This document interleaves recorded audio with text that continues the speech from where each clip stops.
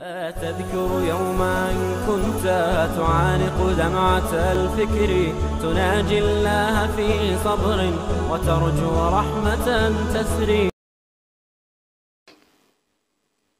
Before we discuss the concept of God in Christianity, I would like to clarify a few points. Islam is the only non-Christian faith which makes it an article of faith to believe in Jesus Christ, peace be upon him.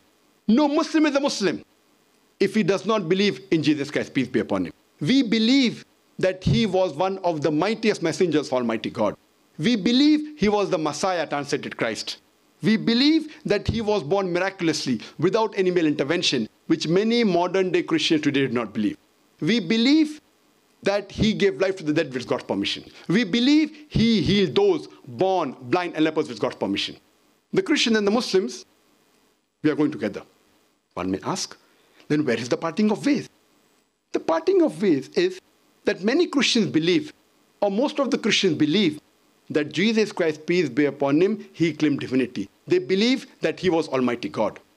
In fact, if you read the Bible, there is not a single unequivocal statement. There is not a single unambiguous statement in the complete Bible where Jesus Christ, peace be upon him, himself says that I am God, or where he says worship me. In fact, if you read the Bible, it's mentioned in the Gospel of John, chapter number 14, verse number 28. Jesus Christ, peace be upon him, said, my Father is greater than I. Gospel of John, chapter number 10, verse number 29, my Father is greater than all.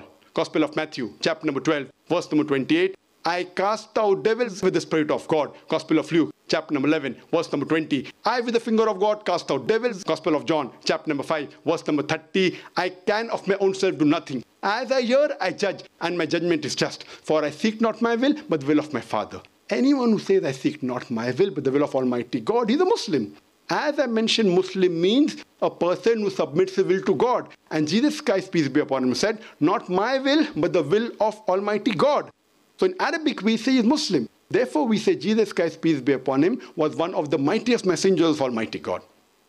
And he further clarified in the Gospel of John, chapter number 14, verse number 24, he said that the words that you hear are not mine, but my Father's who has sent me.